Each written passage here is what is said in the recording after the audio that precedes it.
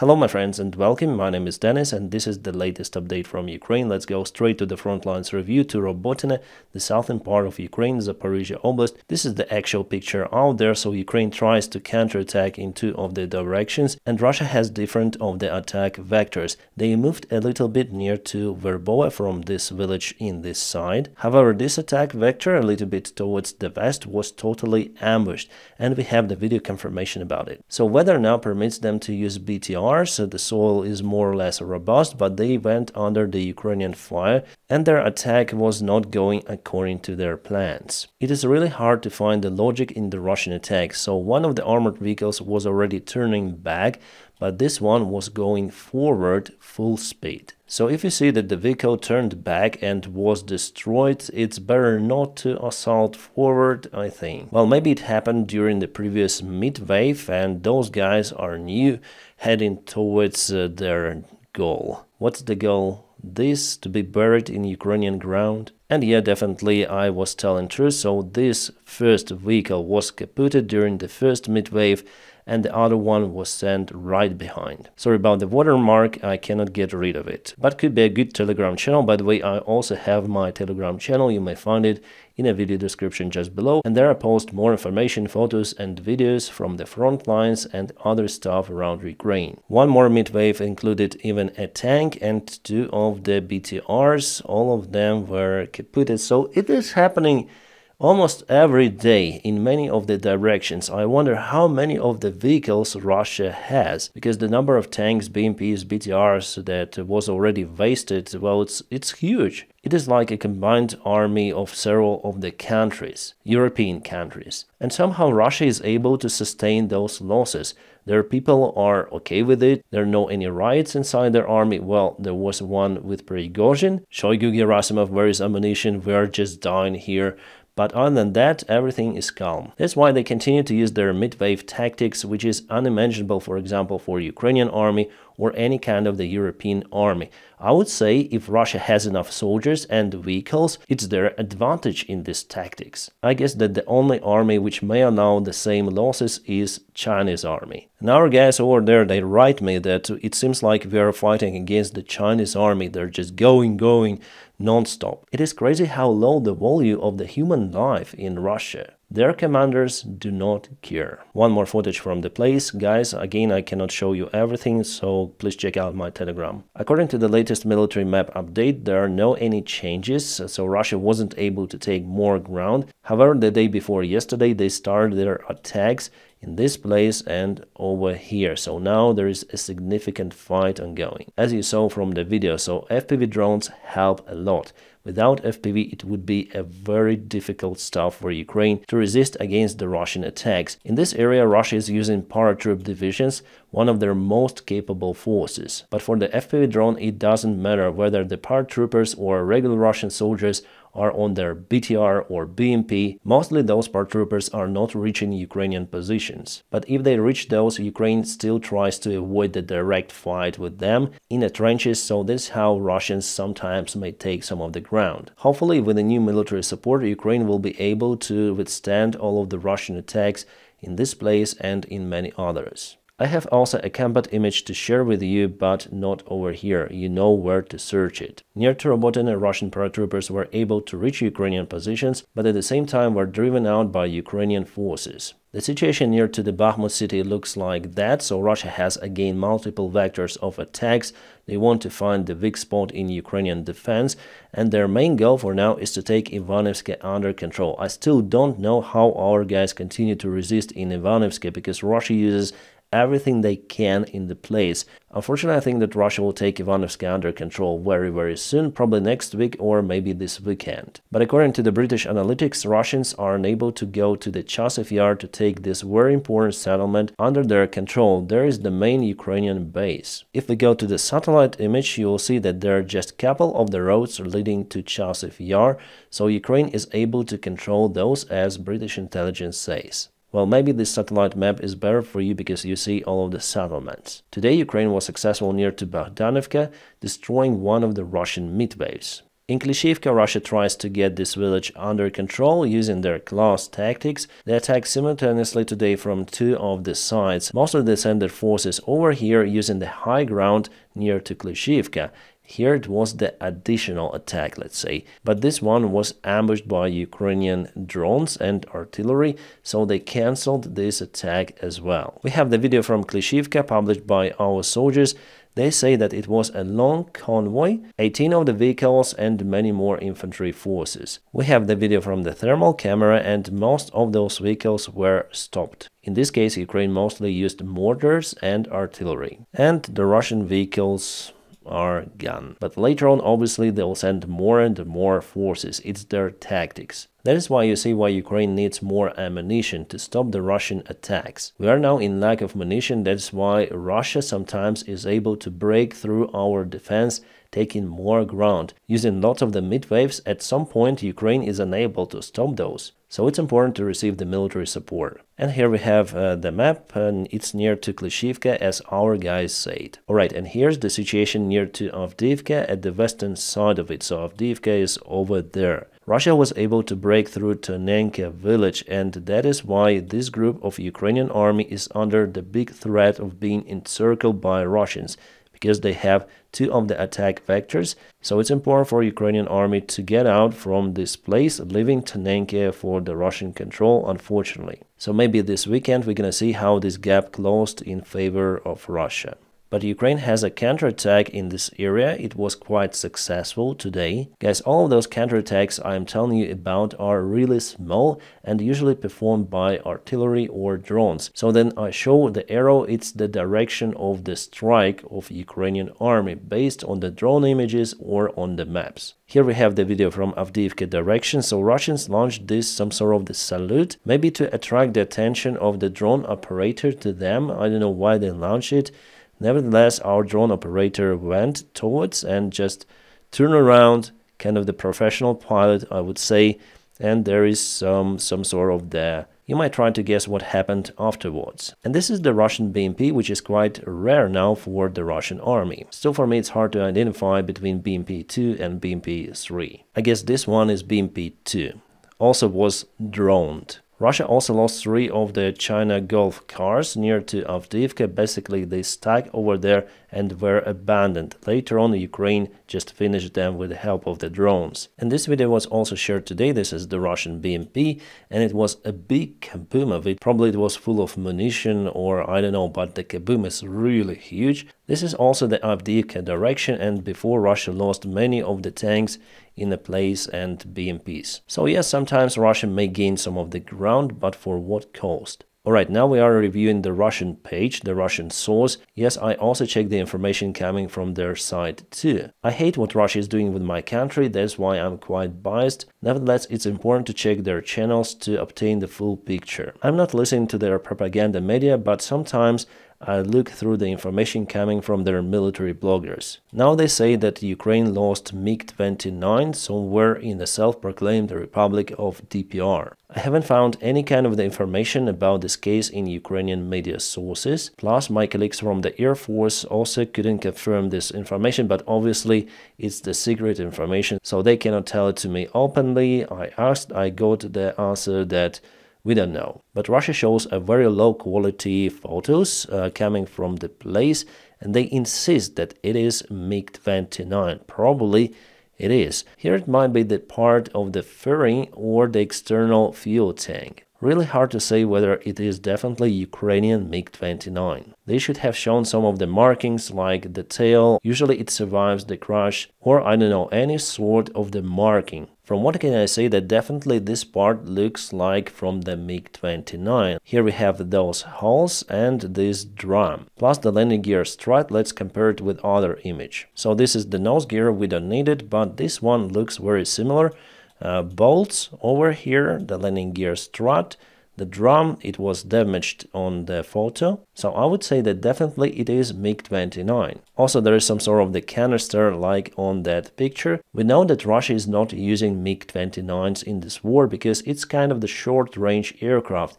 They use mostly Sukhoi, a bigger jet with a longer range capable to carry lots of the aviation bombs and other stuff. So Ukraine mostly uses MiG-29s, but when and where it happened, I'm out of clue. Based on this photo, there are no any leaves on the trees, so it could be this time of the year, spring, or it could be winter. Yes, actually I tend to believe that it was the Ukrainian MiG-29, but to state it 100% I need more evidence from the crash site. The only thing where Russia is really successful is with Lancet drones. They're very effective. They target lots of the Ukrainian raiders recently, like this one for example, and it was really targeted by the Lancet drone. We'll not see the big boom in this case because there is nothing inside to explode. Also, Russia claims that it hit the NASAMS radar. Indeed, it's moving. The radar is rotating.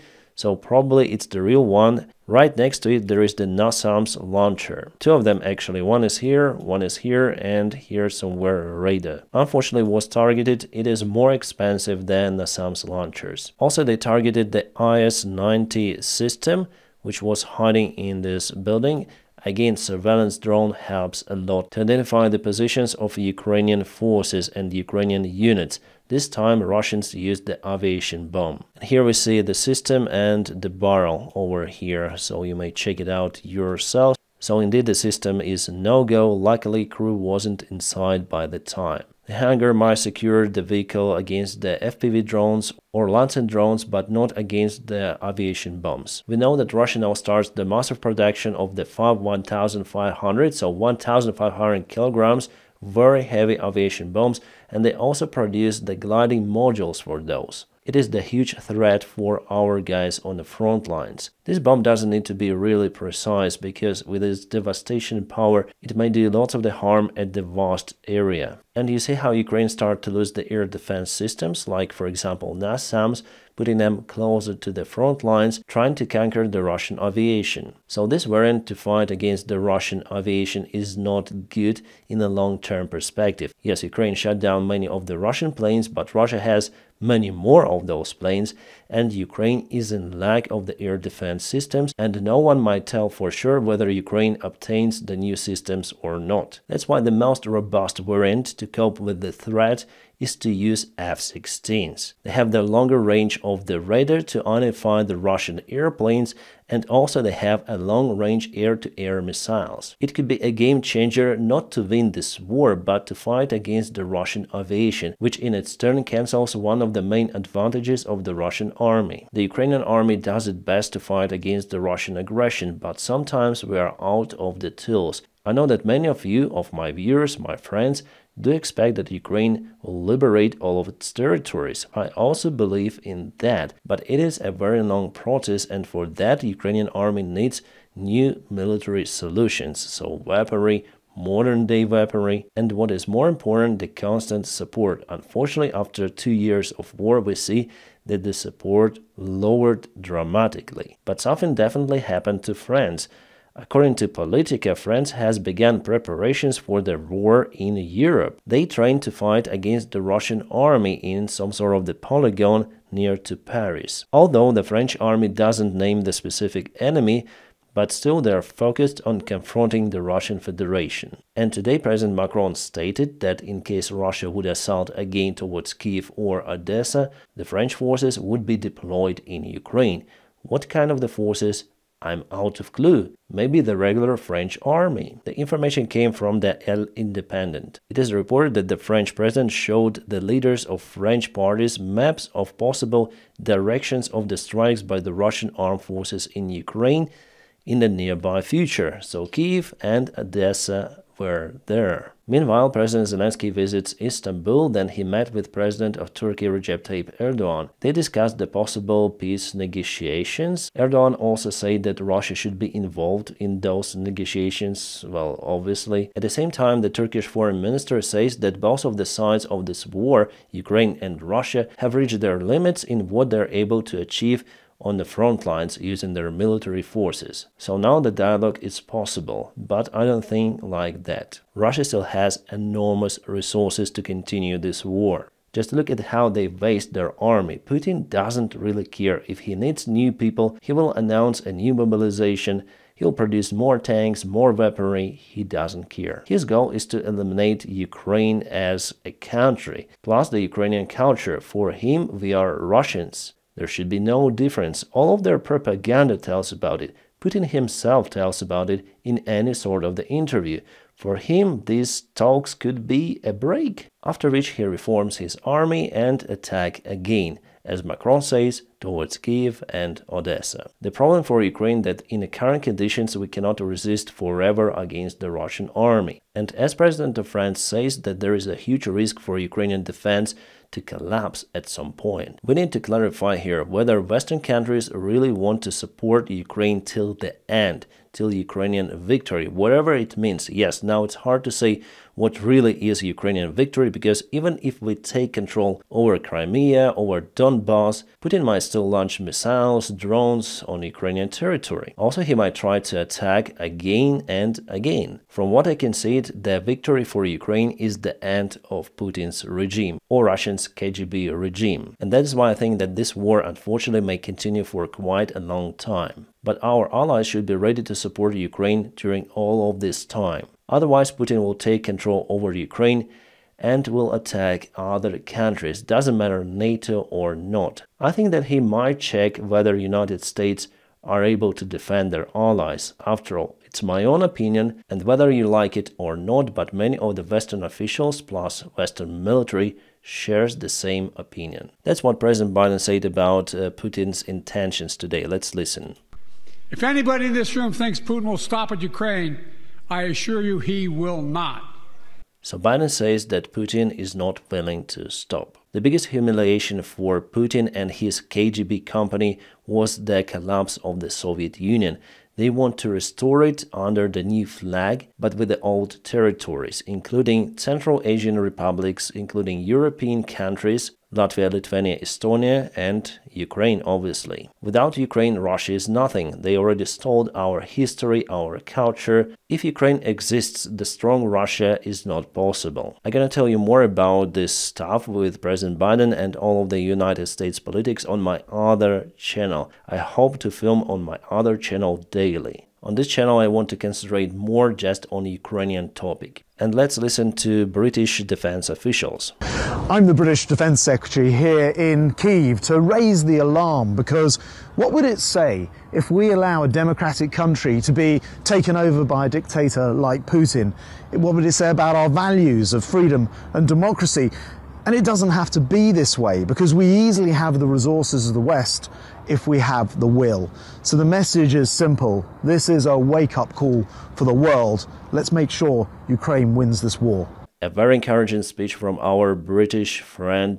I just hope that politicians on the West will listen to this guy and understand that it's very crucial even for them too to support Ukraine. But we have the crisis in the United States, and also real figures show the decline in the military support of Ukraine, a significant decline. How many times do I speak about the military support in this video? But you know guys, it is what it is. We just need it as air. Something is happening in Kursk just right now while I am filming this video. Maybe chainsaw, or maybe it is a drone. There is some shooting, probably it is definitely a drone. Yeah, definitely it was a drone. Kursk is the Russian city. There's also a video of how our guys from the 3rd Assault Brigade are using clusters against the Russian infantry forces near to Avdiivka. I just can show you this screenshot, that's it. President Macron now tries to postpone the military deals with countries like Qatar and other Arab countries. He wants all of the produced weaponry to go to fight in Ukraine. It is a huge support we have from France. Macron, from zero to hero. I have just received the update from the Mykov 73. He says that the Ukrainian army left the area over here. So there is no risk of encirclement of Ukrainian group in Tonenke. I'm sure that tomorrow we're gonna see the update from the deep state military map, where Russia took Tonenke under their full control. At the same time, we see the Russian vehicles are burning in the area. And now, my friends, it is very important, don't forget to press your huge like to this video, and also if you want to support my job, you might find some of the links in the video description just below. My friends, I wish you all a peaceful sky wherever you are, and Have a great time.